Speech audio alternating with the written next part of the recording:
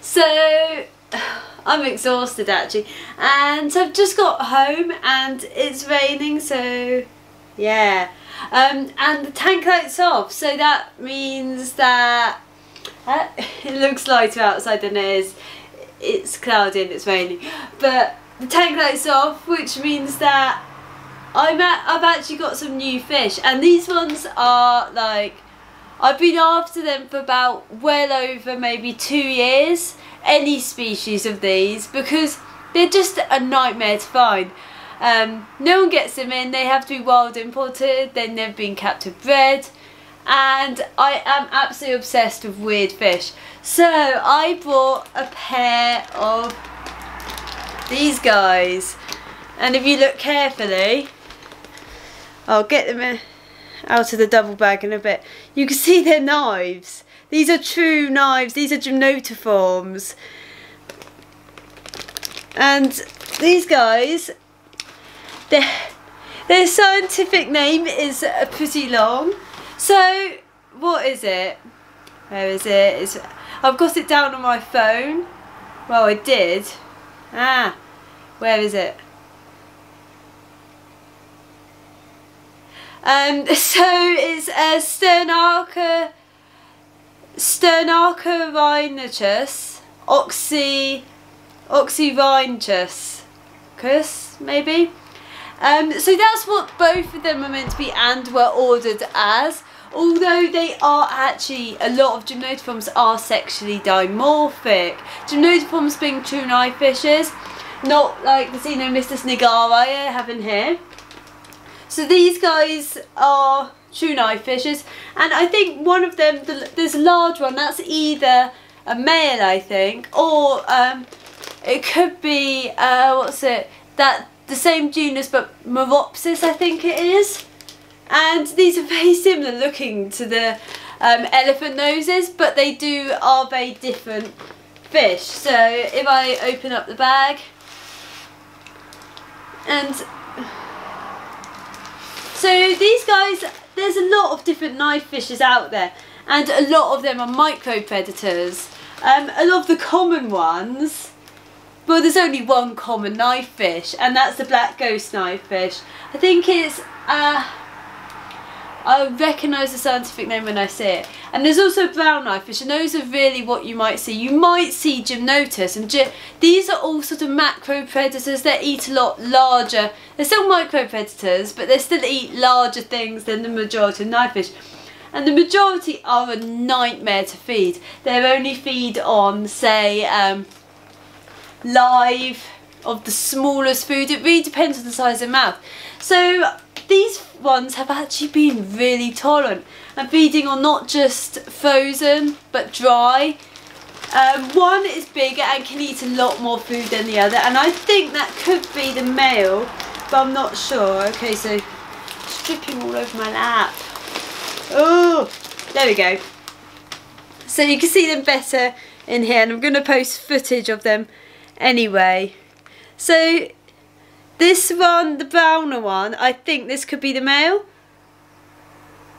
And there's the black one is, I think, a possible female. So I'm just going to float them up here. So if you don't know, basically Gymnotiformes use electricity. They're electric fish, and they use electricity to see their world and communicate with each other. I need to move this camera up because it's just not.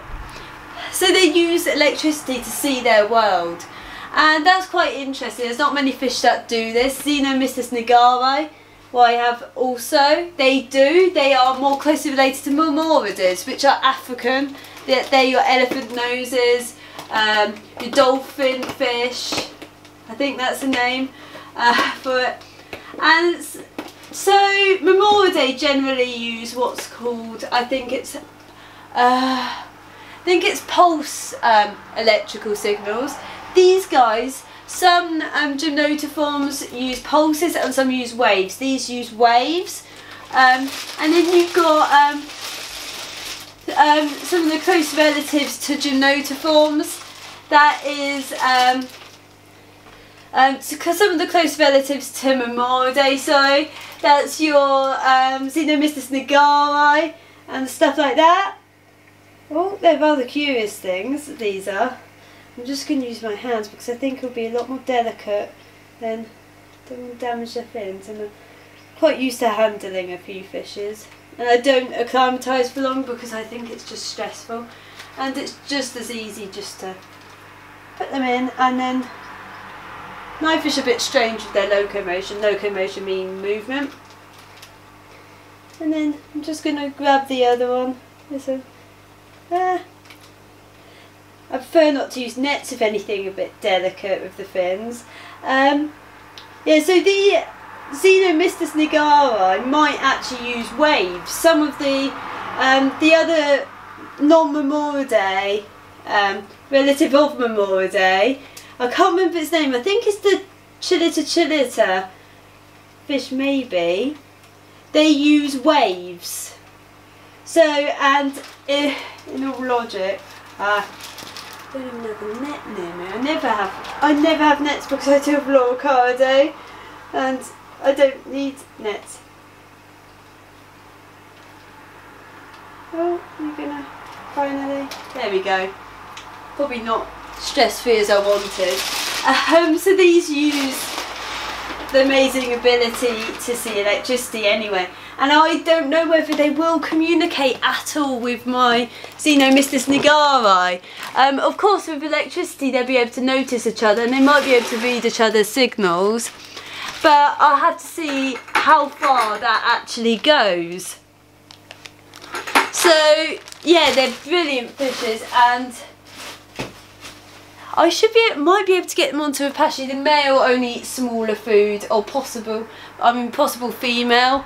They're just exploring now, but I'm not going to turn the lights on.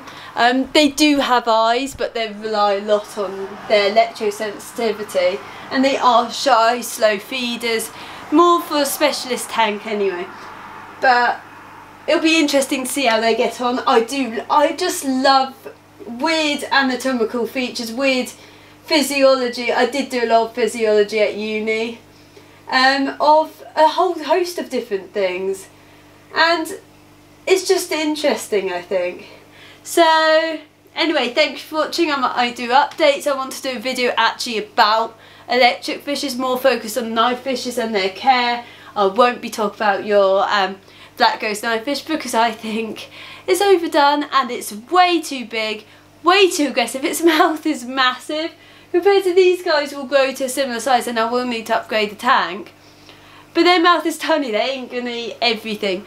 And black ghosts are way too popular, way too cheap, so I'd rather not promote them at all.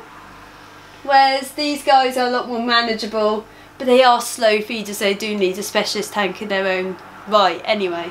So, and I'll do more research into what species they are. They're actually daft in how they swim. Anyway, thank you for watching.